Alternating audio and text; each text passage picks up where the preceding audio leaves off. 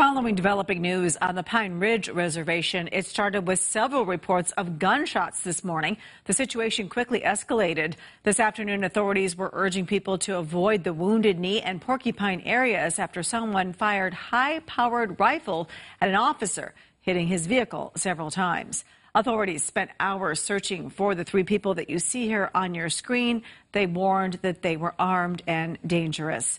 Tonight, they are all in police custody, along with a fourth person who authorities found after the shooting.